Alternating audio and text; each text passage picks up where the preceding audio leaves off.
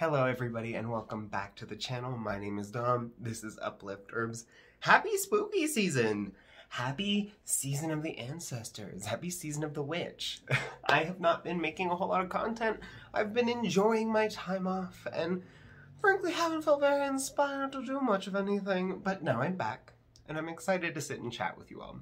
So for today, I want to just touch on some key differences between an ancestral altar and a Day of the Dead altar. They have very similar purposes and sometimes they're exactly the same and interchangeable, but sometimes they're not, and it's important to understand that distinction. I think it'll be easiest if we first start with the commonalities between them. They are both shrines, they are both altars, they are both intentional spaces set up as a portal or a conduit to contact and venerate ancestral spirits. So very, very similar right off the bat, which is one of the reasons there's so much confusion about it. The space is all about love and veneration and purity and all these other things that we associate with ancestral beings. It is a way to contact your ancestors. It is a way for them to be more involved in your life. It is a way to elevate them. And they can receive that love that you still have for them. And it maintains your relationship even after death. There are often similar offerings and things like flowers, candles, water, drinks, beverages. But the intention behind them tends to change when we begin talking about Day of the Dead. Now, traditionally, Day of the Dead doesn't look anything like what the fuck we're calling it now, and that's a byproduct of commercialization and, yes, appropriation, but I don't know how malicious it is or how much of the actual ritual is being appropriated, how much of the genuine indigenous spirituality and religion behind it is being appropriated. To me, it seems like it's taking the aesthetic, and I think the most innocent version of that is taking the idea of Day of the Dead and turning it into your family. I've advised people to celebrate Day of the Dead regardless of their connection to Mexico or being Mexican or anything like that. Because the truth is the holiday has expanded past that cultural background and you can celebrate Day of the Dead in any way that fits you. And that's just kind of the reality of living in a world that we do. We're also connected. And again, we live in a post-Coco world. So like, the word's out. Everybody knows about the bird. And that's where we're at. Day of the Dead shrines encourage vibrant colors, flowers, and intentional food offerings. Sometimes even toys and other more material things. Whereas a traditional ancestor altar, depending on the tradition, might not involve things like food or beverages outside of clear water. And it's in this space we start to see the big differences. Day of the Dead is a once-a-year thing.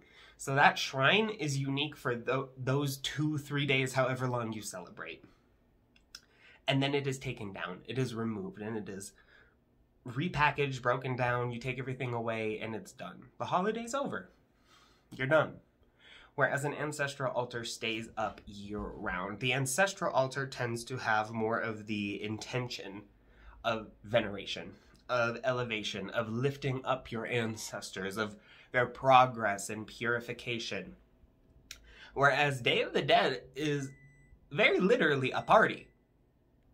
And because Day of the Dead is a party, the offerings reflect that.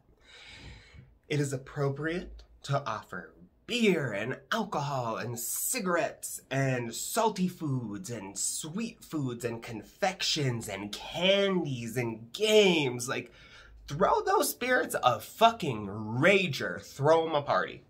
That's what Day of the Dead is. That's what Day of the Dead is about. It's happy birthday. I love you all so much. Here, come down and we will spend this time together, sharing in these foods, sharing in these physical, carnal pleasures. And then you'll go back to heaven.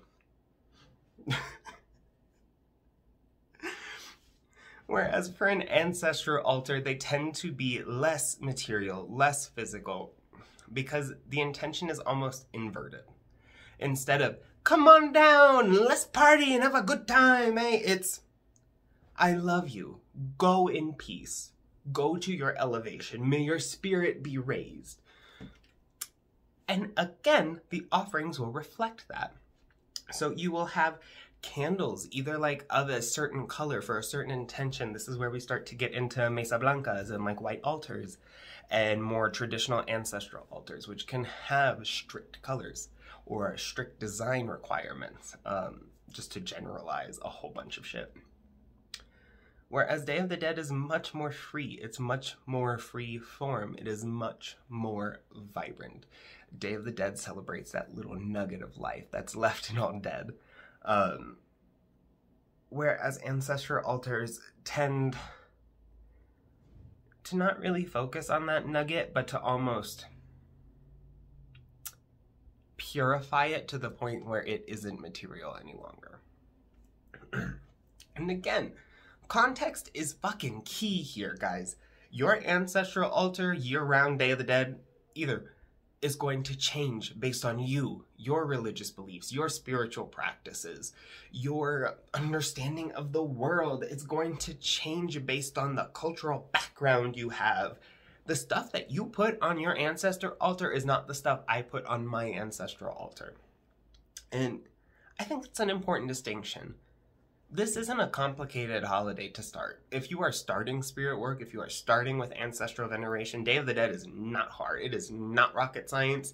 It is not complicated. Set up your altar, say your prayers, and say thank you to your dead. Give them a little beer, shit. You want a shot at tequila? I know I would. Like, I'm just saying, when the Lord takes me, there better be a blunt on that altar for me. Just one for me. And I want you to put a little bit of mint flour in it. Flour. The flour from the mint. Not the mint leaf. The flour. And I want it rolled up good. And I want it rolled up tight. And also put me a little cup of tea. And I want roses. Or really pretty carnations. Now you know what to put on the altar for me. There you go. All in all, your ancestors are your ancestors. If it doesn't work, it doesn't work. My best advice to everybody who's starting spiritual work, who's starting to develop these spirit relationships and everything, is to start small and stay consistent. And that's the foundation that you need for anything moving forward. The rest of the pieces will fall into place, I promise. Don't worry about it. Don't worry about it. Sit at your altar, have fun, be safe. Pray for your dead to rest in peace, and pray for the dead at large to rest in peace. Pray for the elevation of all those spirits, known and unknown to you. Set up strong boundaries for this time of year.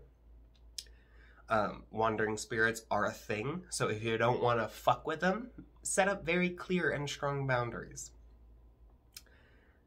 With that being said, that is all I have to offer you. Burn cinnamon to cleanse your house. That was something they had me write into the script.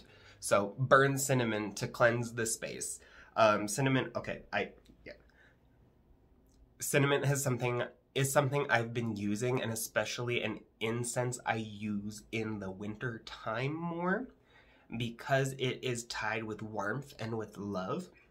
And so I've been getting cinnamon candles, and like they have 2 wicks. So the first one is let perpetual light shine upon my ancestors always. The second one, and let the smell of cinnamon remind them of the warmth and love that surround them always.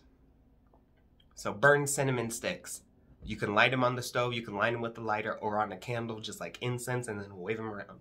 They go out a little bit quicker, but you will get a really, really good smell out of it.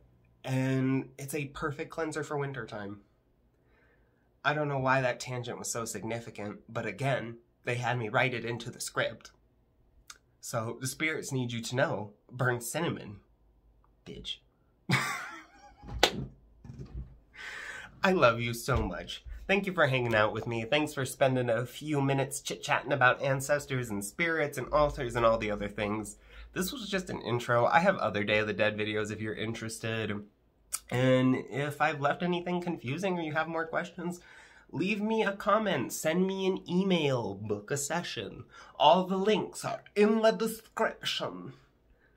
It is peace I offer you, and it is in peace I leave you. Have a wonderful day.